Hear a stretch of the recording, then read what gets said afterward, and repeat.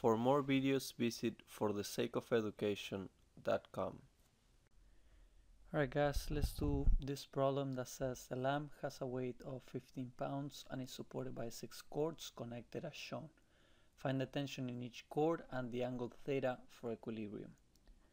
So you know that this tension right here, which is the weight of the lamp, is equal to 15 pounds. So this is 15 pounds. These angles are given, so this is kind of cool.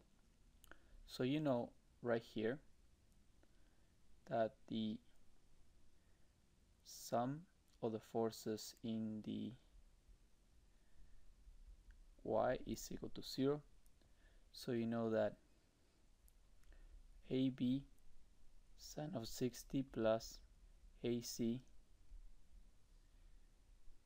sine of 45 minus 15 is equal to 0. So 0.866 AB plus 0.707 AC is equal to 15. So let's, because you got a force right here and a force right here. So that is from this free body diagram. Now, this free body diagram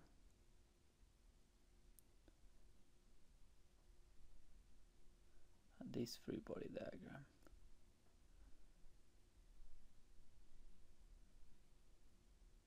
we have three free body diagrams. Let's call it A, let's call this one B, and let's call this one C. So now I'm going to work with B. Then from this free body diagram A, you also know that the sum of the forces in the X is equal to 0, which means that minus AB cosine of 60 plus AC cosine of 45 is equal to 0. So negative 0.5 AB plus 0.707 AC is equal to 0. So AC is equal to 0.707 AB when you solve for AC. And you can plug this into here and you're gonna get that 0.866 AB plus 0.5 AB is equal to 15. So you solve for AB, just add them together, divide whatever it is by divide 15 by whatever it is, and you get that AB is equal to 11 pounds. So AB from here to here is 11 pounds. Now we're going to go to free body, the body diagram B. We're going to be working with B.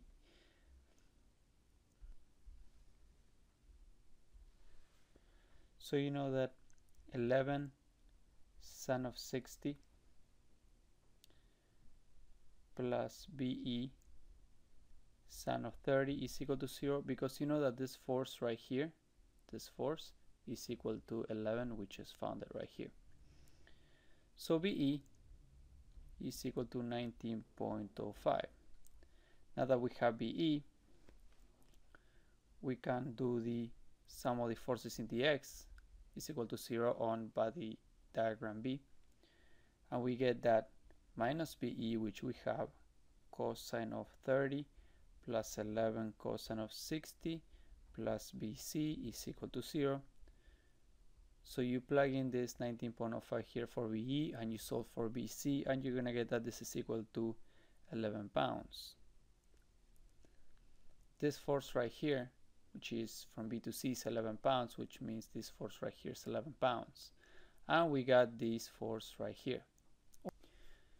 Since we have AB over here, we can use this AB to find AC by plugging AB over here, and you're gonna get that AC is equal to 7.76 pounds. So now that we have this AC, we can go to free body diagram C, and we know that the sum of the forces in the Y is equal to 0, so minus 7.76, which is this force right here, sine of 45 plus CD sine of theta is equal to 0. So CD sine of theta is equal to 5.5. Call this equation, I'll call it later. That the sum of the forces in the X is equal to 0 in this diagram, of course, and you know that minus BC, which we have, minus 7.76 cosine of 45 plus CD cosine of theta, this is all equal to 0.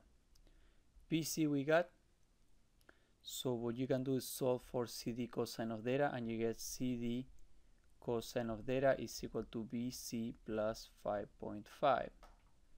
Let's call this one equation 1, and let's call this one equation 2. So what you can do is divide equation 1 by equation 2. So we actually make it 2 divided by 1. So we divide CD sine of theta over CD cosine of theta is equal to 5.5 over 16.5. And 16.5, because we already have BC, we have calculated before, and it's 11. So that's why this is 16.5. So this cancel out, and this is tangent of theta